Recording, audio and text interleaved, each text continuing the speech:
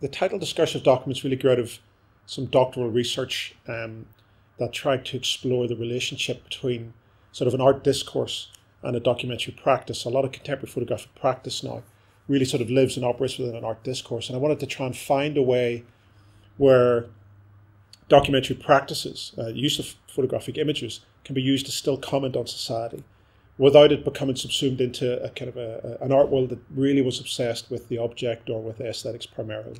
And to do that, I discovered a lot of art practices that really tried to provoke debate. And I really saw debate as the key to this. So rather than the photograph becoming evidence of what was, traditionally the idea of the documentary being you point the camera at something as a document of something that happened, that was there. I wanted to try and use photographic images within a gallery space that could really provoke or promote reflection and discussion as opposed to merely sort of mutely bearing witness. And so what I decided to do was to use a little experiment. I mean, because the discursive documents at this stage had only ever been a theoretical exploration, and I'd never really tested the ideas out. And so I had the opportunity to invite 6 artists.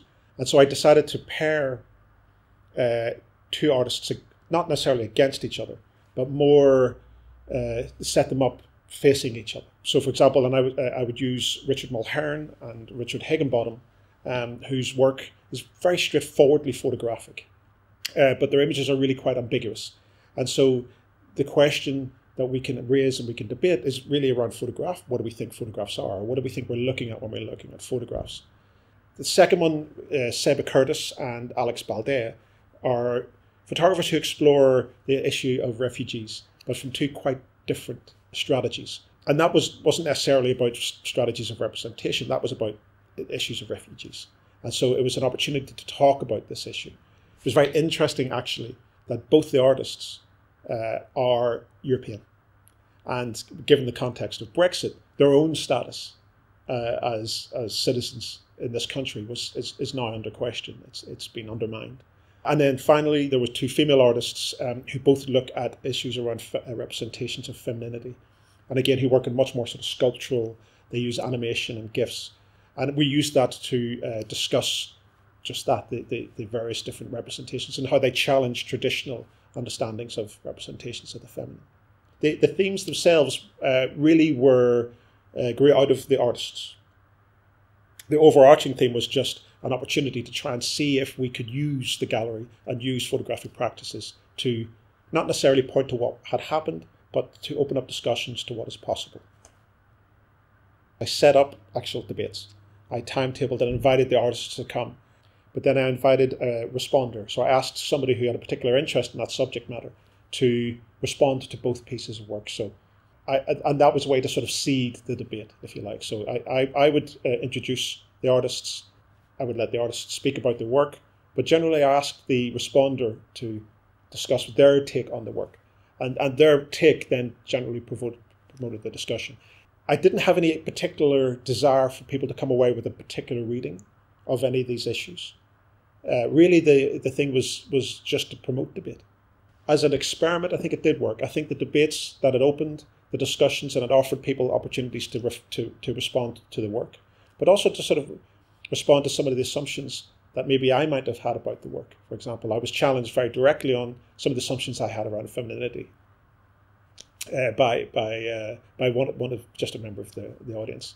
There's a text, relatively problematic text by Habermas, who creates this theoretical realm called the public sphere.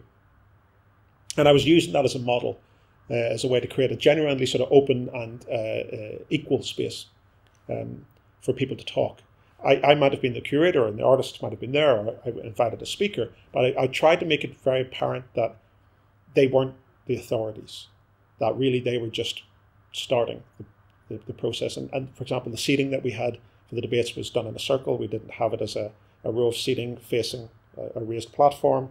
One of the things that was very well mannered, maybe that's the gallery space. It would be interesting, I think antagonism and dissensus is as important as a discussion that can build consensus. Habermas constructs this theoretical idea of the public space as a way to build or to arrive at a consensus. I'm as interested in people disagree as possibly agree. So that was maybe one thing I would consider, that it was a bit well mannered. I come from Belfast. I'm used to people being people disagreeing with each other, so I kind of miss that.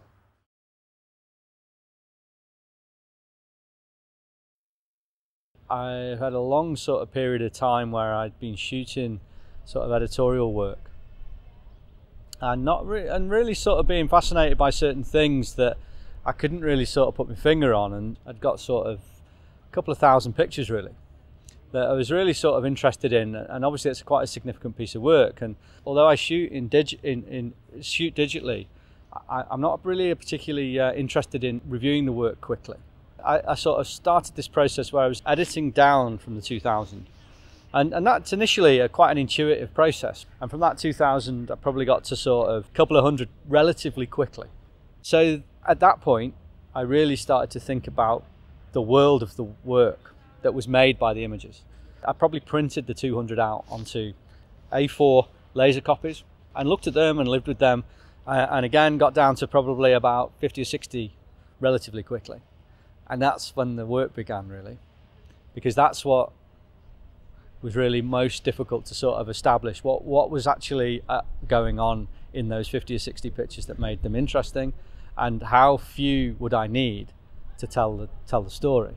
So from a very, very sort of intuitive moment of capture through an intuitive moment of edit, you reach a very carefully planned, detailed process of examination. You start to look for patterns in the work and repetitions in the work. Now these things can link, they don't link in time or space, because the work that ended up in Curb is shot in a number of different locations and geographical environments. When I was looking to establish that edit that you see in Curb, I was looking for that kind of consistency of vision, of occurrence, but most importantly, I think, is the unusual gesture, the unexpected or the unreadable event occurring in a way that it seems entirely plausible. And at that point, I still didn't have the title. And it was only when I was showing it to a very good friend, she suggested there's an event happening here that's across the pictures where there's people making a decision that they're unconscious of. And there's one particular picture that was in the show of a woman, and she's kind of making a completely unexplainable gesture, but she's surrounded by a whole sort of set of conventions and instructions that we obey and we follow without any kind of thought. And my friend just said, well, you know, she stood on the curb. And it was like, yeah, well, that makes total sense, because a curb is something we stop at without thought. And that then basically pulled all the other pictures together. They seem to address this wonderful actions or gestures that we perform unconsciously, which reject convention. As much as we love it, I think, we still can't help kicking against it. And I think the work very much celebrates that process of kicking against it.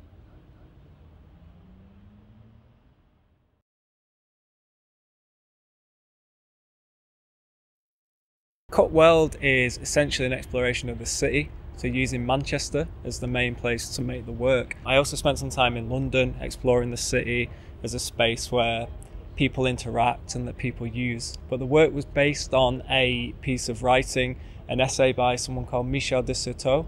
It's called Walking in the City. So it was an exploration of that text as a way to explore photographically and to learn a little bit about the workings of the city with my camera. De Certeau talks about an innumerable mass of singularities. So that was one of the key phrases that I was inspired by whilst making the work. It was those small moments and those tiny details that happen in the city, the intricacies. Cities have dead ends and sharp turns and all those kind of things. So I was really interested in exploring those tiny, small gestures and those small details that are a big part and a big makeup of that kind of space. With me, it was about these interactions, and it was about waiting for moments and for things to happen where people might just be off guard, or somebody might be making this really small gesture where they do something slightly different, or they move in a different kind of direction. Cut weld also has that element of development in there. You're seeing through the photographs the city changing, and you're seeing new buildings going up, and you're seeing little traces of scaffolding and things like that. So there's that little hint to the change, and I suppose that ties in nicely with the title as well, like this idea of cutting something and welding it and changing and putting things back together.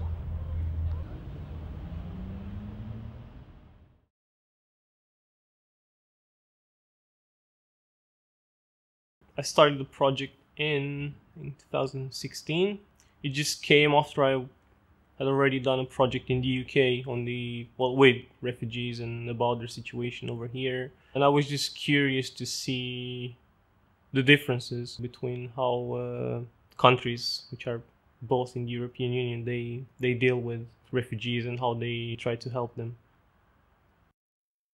A refugee center in Salzburg, besides my own photographs, I tried to incorporate imagery that they produced, either back home, photographs taken during their journeys, and even photographs that they started taking after their arrival in Austria. There was a selfie actually taken by one of them. That was an interesting one because he actually took the photograph in Turkey, yeah, and he was just boarding a boat to go to Greece. He took the photograph. He sent it to a friend, I think, via WhatsApp, and he actually dropped the phone in the water. So without the internet and without WhatsApp, that image wouldn't exist anymore. And yeah, the big print, it was actually a drawing which I found in the refugee center in Salzburg. The girl who made that drawing, she was not there anymore, so I've never really met her. But yeah, this one I think has a pretty strong visual impact. Yeah, it was signed Asma, which I never met. It's a girl's name. All meetings started with a discussion, and some of them lasted for hours.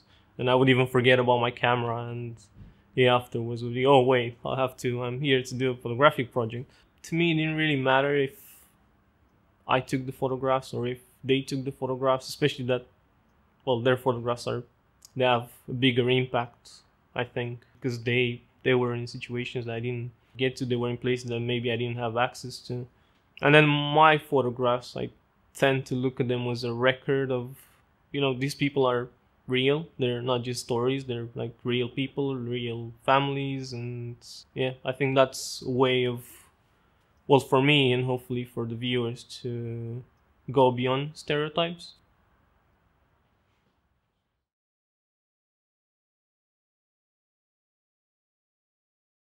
I've been working in immigration for like nearly 10 years now, and so for all my projects and all my travels, I always try to, when I hang out with these guys, I try to get the little stories that resonates to me and try to just make sense of it with my photography.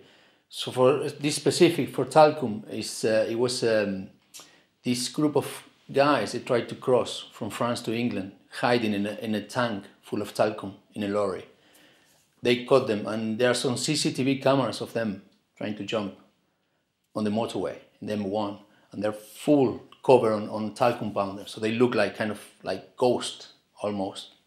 So I tried to represent that episode with my own work, and I was working in Cherbourg in Normandy, in a little clandestine camp.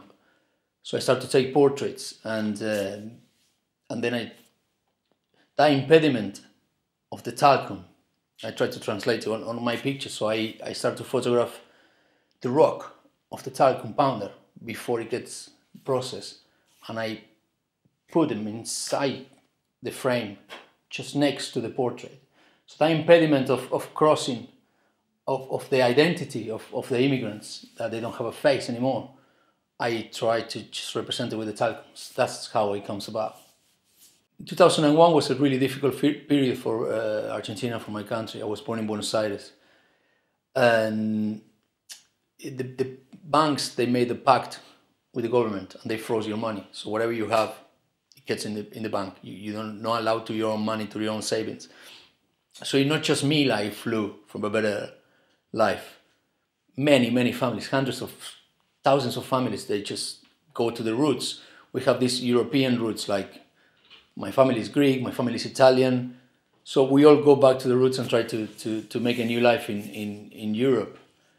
And that's where I met, when the reality shocked me, when I met all these people from deep Africa, Senegal, Nigeria.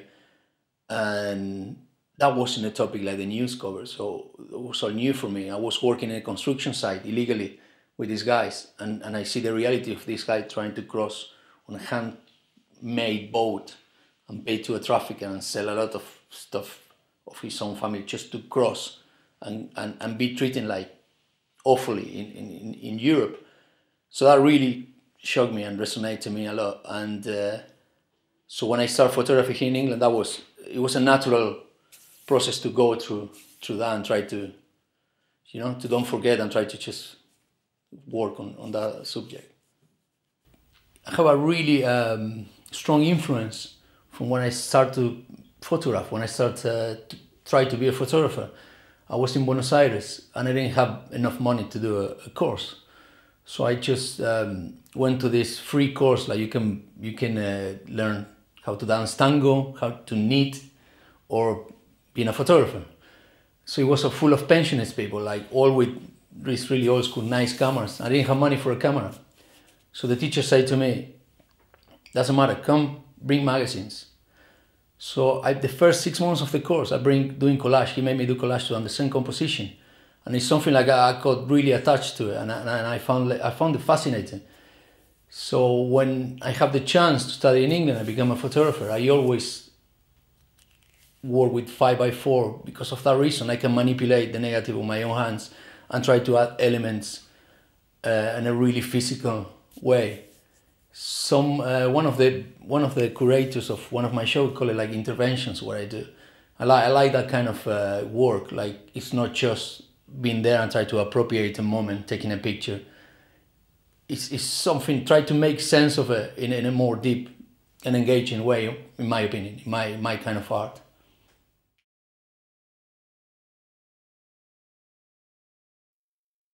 Really, as bodies, we're really quite open, and our boundaries between ourselves, our physical bodies and the things that we wear or the things that we use or the things that we may incorporate into ourselves are really open and flexible. So that's really at the heart of my work, and that's why I use collage, because I'm cutting together lots of bodies and things and kind of making new configurations of female bodies that quite playfully explore these ideas of who we are, what we are, but actually what we might look like and what femininity might look like or what gender looks like. So it's all quite kind of fantastical in a way.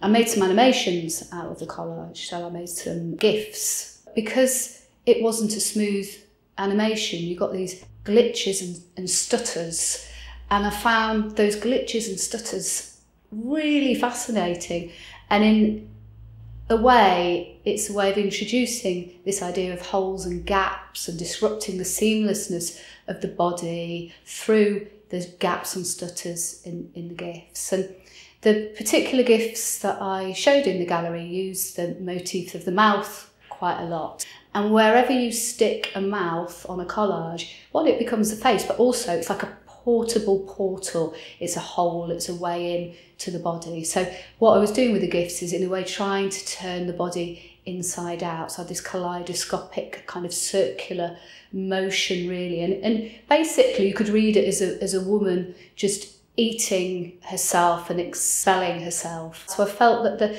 GIFs were just straddling that line really between beautiful and grotesque. And I think that's something I want to do with most of my work, try and find that balance really. It draws us in, but at the same time it can make us quite uncomfortable.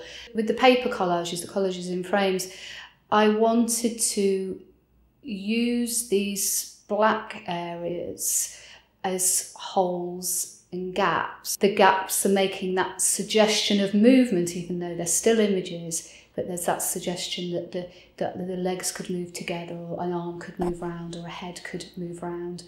I used a circular frame for all my collages as well. So your eye scans a circular frame in a very different way. It doesn't look necessarily from left to right or right to left. It can't settle in quite the same way. So that means kind of everything in the image, if you like, have equal value. And also the circular motif has links to the eye, to a lens, to a mirror, which is perhaps a clearly obvious association, because the pictures were hung at kind of eye height, as if you were looking at a weird version of yourself in the mirror. And also they've got the link to holes and gaps. If you are talking about female sexuality, there is the illusion there with the hole and the bits inside the hole and the amount of hair and fur that I was using as well. So that was perhaps a more playful association.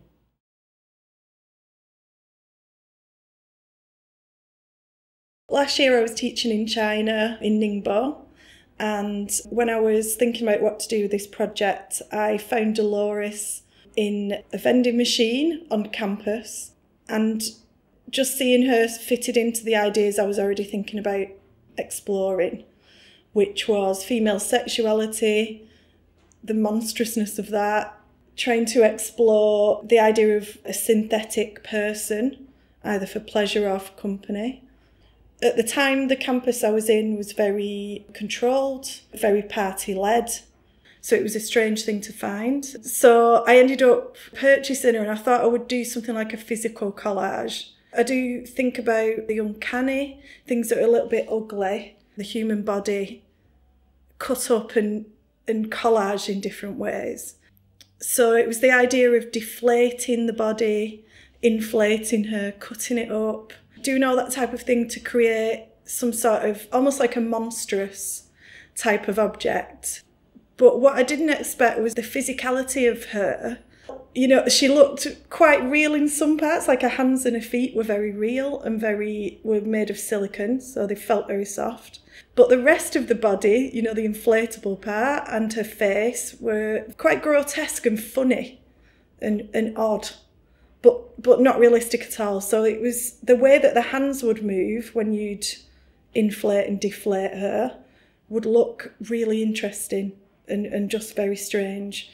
So it felt more tender when I look back at the footage. It felt more soft, tender. When I'd deflate her head would move, so it would look like somebody sleeping. So I was a bit surprised by that.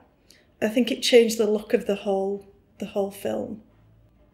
I worked with one of my students called Barbara Bird, Jo Yan Yan, also from Ningbo.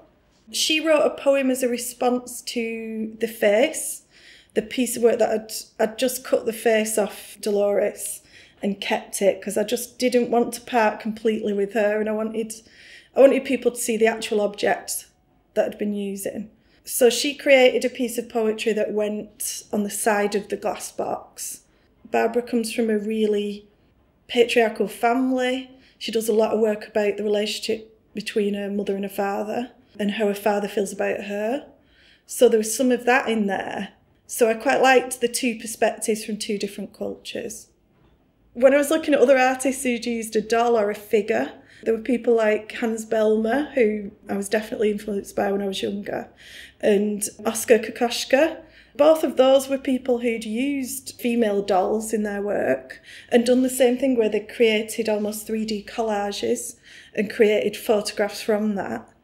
But their motivations seemed to be more about destroying an image of a woman that had spurned them or destroying a woman.